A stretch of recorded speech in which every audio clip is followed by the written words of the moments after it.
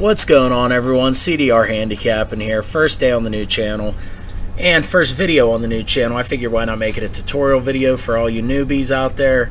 Maybe even some of the old railbirds who've been at this for a while might look at this and it might help change their strategy a little bit. Maybe give you something to look at that you haven't thought of before. It might help your handicapping.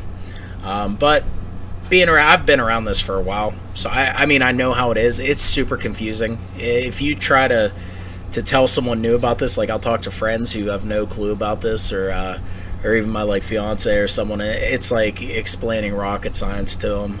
They don't understand it. It's tough. When you're new to this, it is so tough to understand what it means, and especially when you're looking at something like this racing form. There's just so many numbers and so much information on this one sheet of paper, and it makes your head spin a little bit. So unlike sports wagering, where, you know, with the pandemic and all that kind of is gone at the moment, so a lot of people are looking into this, and it's something new, and they're used to that 50-50 shot, like, hey, you know, either my team covers or it doesn't cover, if you're betting the spread or if you're betting the over-under. But with horse racing, it's, you know, if you look at just simple math, like this race we're about to look at has 8 horses, so just mathematically you only have a 1 in 8 chance of winning. There are 7 other runners other than the one horse you pick, so there are more opportunities to lose. It's not just that 50-50 shot. The kind of interesting thing about it, though, is that with horse racing, and I don't know if a lot of y'all know this, you guys that are new to it might not, you're not betting against the house. It's not like how Vegas makes the lines and does all that, where they, oh, well, we'll make, you know, these odds here that you see on paper, this 5-1, yeah, the track, there's an odds maker that makes those lines, but the horse doesn't go off at what the morning line is. That's just like a suggestion almost, what he thinks that horse's value is. But the actual value on the tote board is determined by other gamblers. So other people's money that's out there is determining the price of the horse that you are betting on. So what you kind of want to do is you want to think outside the box and maybe say, well, what, you know, I'm not one to really pick favorites. The race I'm going to show you, you know, the favorite's the one that I kind of do the tutorial with, but it just makes the race setup so perfect. It's going to explain my tutorial perfect, so I wanted to do this race. But what you want to do is you want to take this strategy and you want to try and find horses at a good price that fit exactly what we're talking about. You know, where the conditions fit them, where the class fits them, where, you know, the race setup, how the race is going to be run, if that fits them. Whether it's a super fast race early on and that's going to favor closers, or it's a really slow race up front and speed horses are going to be favored. So once you can kind of get this down and predict how a race is going to be run, it's going to help you in the long run, because you're going to essentially have a miniature crystal ball in front of you that you can kind of see, you know, based off of past events, how something might happen in the future. So you look through, first thing I'm going to look for is, have any of these horses won a race on the turf? Because this is the Grade 2 Monrovia, 5.5 furlongs on the turf at Santa Anita Park. They ran this yesterday on Memorial Day. So this column right here is where I'm first looking. If it's a stakes race and it's on the grass, that's the first place I go. Has this horse won on the turf? And the 1 has. The 2 has. The 3 has. The 4 has. And you're going to keep going down. The 5 has. And then you find your first one, boom. The 6 hasn't won, hasn't even started a race on the turf. Right? So this is new to her. Now, it's a graded stakes race. If this was like a claiming race or something, I would give an excuse, say, hey, maybe I'll take a look at this horse, that they've run a bullet work, but I'll throw it out pretty easy. Never won on the turf, never tried on the turf. They paid $650,000 for her as a 2-year-old. So I mean, this horse, she was meant to be something big. She just hasn't really shown it yet. You can throw her out pretty easy though. We got our first one off the ticket. So now we've taken a 1 in 8 chance and dropped to a 1 in 7 chance already. So we already improved our odds. 7 and the 8 both have wins on turf. So we'll go back to the top of the page. Next thing I want to look for is speed and class. I want a horse that has the class to run well against these ones, but also has the speed to be up near the pace because it's a sprint race. Santa Anita, it's real dry. It's out in California, out in Arcadia. Real dry, real hard ground. So it's going to be almost like running on pavement for these horses. So front end is going to have a little bit of an advantage, right? Because it's going to be easier on their legs. So it's going to favor speed. One shows speed. However, this is a grade 2 race, and she's only been racing against state bred stake competition. Nothing too extravagant. For that reason, just based off the class, I know there's better value out there. She is the lone speed.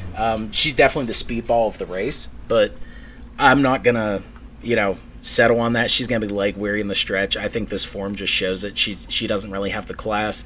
A little bit outclassed in this group, so she's one I can easily throw out and stay away from. Now, the 2 is interesting because 2 definitely has the class. No doubt about it. Finishes 3rd in grade 2. Finishes 3rd in grade 3, and wins a grade 3. Has a win at the distance, going 5.5 furlongs, but this horse likes to close. And we just said that we don't like closers too much, especially at Santa Anita. When it's now, if this was like a muddy track, or like a soft going on the turf, I would say maybe. But this horse is coming off a long layoff. She hasn't run since October 11th. So, I mean, she's on a long layoff, nothing outstanding. Your workouts are going to be right down here. Those are the last times this horse was clocked on the track, and the dates are next to it. But, I mean, she's been doing okay workouts, but nothing extreme. I can look elsewhere. She got Joel Rosario on for Neil Drysdale, but you could certainly look elsewhere and feel comfortable with throwing this one off the ticket. I think she'll be running late, which you'll see in the replay. She does come flying late, but just lacking a little bit of race fitness. She'll probably be better next time out. So that was why I could easily throw that one off. The 3, totally outclassed and closes and coming off a long layoff. No great workouts. That's an easy one to throw off. The 4 was interesting because the 4 is a little bit outclassed but does show that speed and did run against grade 3 stakes competition back in March. But she just gave up so bad at the end. I mean, she goes, breaks first. And she runs a 22 and 8 or 22 and about 22 and 10 out in the first quarter. So I mean, not blistering, nothing crazy, but she still didn't have enough juice after that. So I would say, hey, no big deal. We can probably throw her off. She might hit the ticket, but she's nothing. I don't think that race or even anything in the past tells me this horse is a winner in this group. Because I would still, even though I don't like the 2 off the layoff, the 2 is a better horse than this 4 right now, just with the layoff included. So if I don't like the 2, I'm definitely not going to like the 4. The 5, same deal, totally overclassed. There is no way she's even going to be competitive against this field because she hasn't run against anyone like it. And she's a competitive horse. She's carded, 146,000 in her career, but nothing extravagant. Coming off a slight 2-month layoff, I can look elsewhere and feel comfortable. So now we got it down to 2 horses. And when we look at the 2, I mean, you look at the 7 and you say, hey, the 7's won a grade 2, or won a grade 3, finished second in a grade 2, won a grade 1, and won a grade 3. And she's run twice this year and looked really good her first 2 times in the States. Now, they stretched her out to a mile in the Buena Vista Grade 2, and she ran really good. She was the front-end speed, but I think a mile might be just a little too long for this horse. So I like that Richard Mandela dropped her back. When I saw this horse stick out in the program, I said, man, Mandela's dropping her back in at 5.5 furlongs after stretching her to a mile. They had just won at 5.5. And when you got a trainer like Richard Mandela, he knows, that's this horse's distance. This is my best chance to win. I'm going to go ahead and sign her up for this race. Let's get her entered. And, I mean, he did a hell of a job entering her in this spot because he gets her ready. April 23rd, she runs a great bullet workout going 112 and 2 over 6 furlongs. Really good maintenance works after that leading up to this race. So the horse was fit. She was ready to go. And she has that early speed that we like to look for. She can stalk this pace. There's no extreme pace that she's going to have to really chase. She can kind of run her own race. So she has all the keys we're looking for. We're definitely liking the 7. We look at the 8, and first thing that jumps out, yeah, this horse won a grade 3, but she's a closer. She's slightly outclassed. but she struggled to find pace. I mean, she really, really struggled. That was a weak grade 3 that she won, and she really struggled to find pace early against the one horse, Steal the Diamonds, her last 2 starts. So what that's telling me is that now you got a horse on the outside post who is struggling to find pace. She might be competitive here, but the way I see it is that she ends up being 3 wide in the first turn. Doesn't really have much prey left heading into the stretch due to the fact that she's low outclassed. So it's not going to be her best spot for her. Not saying anything bad, like, hey, you can totally throw this horse out. Horse has 0 chance, but when you look at it, the 7's kind of a clear-cut, easy single in this situation. The 8 just doesn't show you enough to even really consider it for a win. It's more of an underneath play. So you've taken an 8-horse field and narrowed it down to just 1. And what I'm going to do is I'm going to show you guys how that actually works. So this is going to be the replay from Santa Anita. I wanted to show you guys this because this is that race. They're loading in the gate, grade 2 Monrovia Stakes, and you're going to see how this pans out exactly like we saw it on the form.